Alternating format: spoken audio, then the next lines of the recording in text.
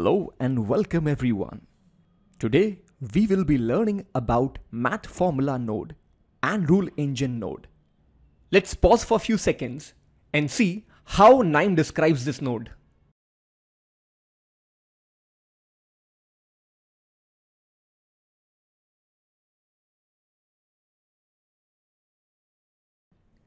If you have used if, and, or like functions in Excel, you would be able to relate that with rule engine. Now before I proceed with the case study, let me explain the dataset. Let me do a right click on table creator so that I can choose to show you manually created table.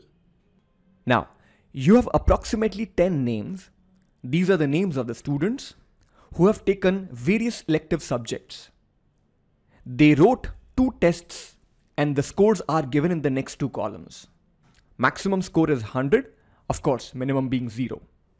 Now the first thing I wish to do is find out the average of these 2 scores. I'll be using math formula. Now, based on that average score, I wish to figure out whether the score is high, medium or low. I'll be using rule engine. Next, I wish to figure out the difference between these 2 scores. For example, 55 less 50. 85 less 30. I'll be using math formula node again. Now why would I want to do that? Imagine a student scoring 45 in the first test and 100 in the second test. In a span of a week, he has almost doubled his score. Now that's a difficult task.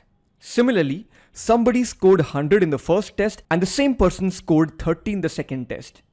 Now that's a drastic fall in the score. So for such cases of high differences in the scores, I want to re-evaluate. Next, anyone who belongs to analytics elective subject group and whose average score is more than equal to 60, I wish to call them for an interview. So first is recheck, next is interview call, and if there are any members who do not fall in either of these 2 groups, I want to have a column value saying no action. Very soon, we'll be using rule engine for that. So having understood the problem, let me now begin the solution. For convenience, I've already brought the math formula and the rule engine node on my screen. I'll be using them by copying and pasting and attaching with the previous process. Let me connect the 2 nodes, double click on the second one, which is math formula 1, and I'll start writing the expression very soon. Let me adjust the window. So you can choose the appropriate category of expressions. As of now, I am looking for something which is aggregation function. Why? Because I see average there. So I scroll down, go to the expressions window. I then double click on average. Then it needs input columns. I choose test 1 as the first. I place my cursor after the comma and then I choose test 2. By double clicking it, it appears in the parameter. I do not need the next comma, so I delete that part. Next, before I press OK, I am going to name this column as average score. Alright, once I execute, I would definitely want you to see the output data. There you go. The average of 55 and 50 being 52.5. I close the window. Next, I bring the rule engine by copy pasting it and attaching to the previous node. Now here I wish to classify the average score based on high, medium and low. Let's see how it is done. I choose the rule engine, I right click, I go to configure. Next, let me adjust the window so that you can see the problem statement in the background, which is high, medium and low. Next. Now these are the hints how can you write the functions. For now, let me keep just one of these so that you can relate best with the example that we are performing. First thing, I double click on average score. It's one of the columns that you just computed. If it is less than or equal to 40, then the answer I want to give is it should be classified as low. Now I made a small mistake. Let me put that equal to sign. So pause the video here and have a quick look. How does this expression work? This is the logical part, and if this is found to be true, what is the answer that you would want in return? You can remove the equal to and the logic will now change to less than 40. I'll copy the same line to save time. I'll paste it in the next line, and this time I'll change the score as 70 and change the return value as medium. Now, if the expression has evaluated line 1 and line 2, then I would want the residual value, which were not part of either of the two logics, should be classified as high. Now, one way is to copy paste the same expression and change the values. The other way is write true in capital. That means for all the residual cases, consider them true, and then the output that you would want is high. So this is kind of if-else statement. Next, I would give the column name, which is average score status or level, whatever you want to refer this as. Okay, I'll execute this and then I'll go to the classified values to show you the results. Notice somebody scoring an average score of 25 is considered low scorer. Wonderful. At any given point in time, if you feel this is overwhelming, pause the video, watch the previous few minutes, and again come back so that we can do our next exercise. This and this. Let's resume. I bring in the math formula again, Control C, Control V. Normally, you would do that from the left-hand side panel of node repository. For now, I'll connect the two nodes, right-click, configure. Next, I'll put score test 1 less score test 2. Now, depending on the score, it could be a positive value or a negative value. So I want to ensure the answer in final is a positive value. So I temporarily cut this expression and I look for something called ABS. It is used to make all the negative number as positive. Now I place my expression of test 1 score minus test 2 score within this ABS expression. And I'll give this column name as score difference. Now, quick note, if you're doing any mathematical operations, just be careful what data type it is used. If these two columns were string columns, that means non-numeric column, they would not even appear here. So please go back and watch our videos on data types and how to change them. Eventually, in real life, you'll be using that. I'll press OK. And I would be glad to show you the output right away. Aha, what mistake did I make? This node has the yellow status, which means I have not executed it.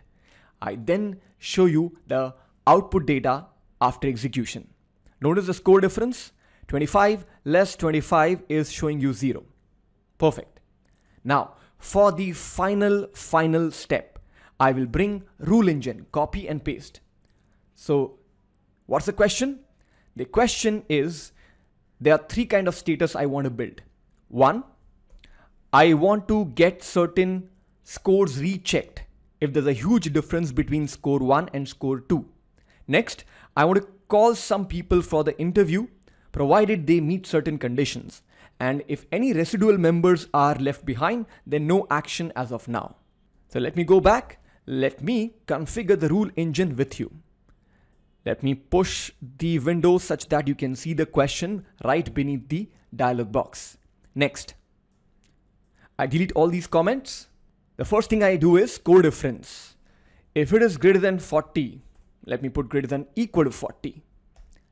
Then as a return value, I would want a string saying recheck. Now, of course, those people who had scored 60 in the first test and 100 in the next one, they would be part of this group. Outside this, I would want a dual logic. Anybody's elective subject has analytics word in it. It could be HR analytics, it could be sports analytics, and the average score is more than equal to 60. They must be called for an interview. So the expression I'll be using very soon is AND. Wait for it. The first problem here is the elective subject could contain the word analytics anywhere. To accommodate that logic, I first choose the appropriate column, which is elective subjects. Notice, elective subject, space, then I write the expression like. Now what is like? Like is very similar to search formula in Excel. It can use wildcard character and see how I write the wildcard character. Star analytics as a word, which means it could be software analytics, it could be HR analytics, it could be sports analytics. If you're not too sure, you might as well write analytic. For now, I'll write analytics. But this is not the only expression. I might want to add the word and. And here, I choose average score, and that too greater than equal to 60. Now, this is just the logical part of it. But what is the return value you would want? So it's like you using the loudspeaker and telling out loudly, what do you want? I want an interview call. There you go. Next, for any residual values, I would like to write true, then call out loudly what do I want as a return value. So I'll say no action, or it could be on hold. That's about it. You should pause the video right now and spend some seconds on reevaluating these expressions. Towards the end, I would write the final status as the column name. Okay, I'm going to execute this and I'm going to look at the output value. So if I look closely, there was one person whose elective was analytics. The average was more than 60. However, it went into recheck. Reason? The difference between the first and the second test was 70 and above. Once the recheck members have been evaluated, next is a time for interview call. And finally, any residual members would be part of no action group. So to conclude, we learned how to use math formula and rule engine with this extensive example. Quick notes before I leave. 1. Mathematical operations are not supported in rule engine, which means if you try to configure by saying A minus B, whatever the value, if it is greater than 40, then give me some answer. So you are doing a mathematical operation which is not allowed here.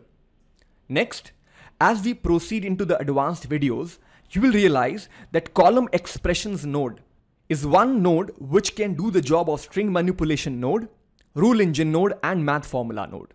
So in lot many more column expressions, yes, it has made these three nodes obsolete. Hope you were able to understand all these example pieces. Do practice and we'll come back with more.